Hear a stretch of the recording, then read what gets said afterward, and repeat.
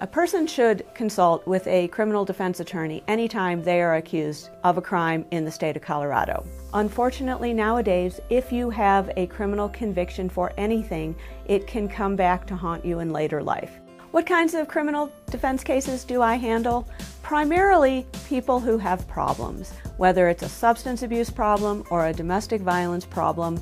You should absolutely expect that you're going to have their full attention. You should expect that they will want to know everything possible about this case. You can expect and should demand a thorough investigation because you can't know what is the best resolution if you've not done the legwork to make sure that what has been alleged actually checks out. My overall goal for my clients, of course, is the best possible resolution for them.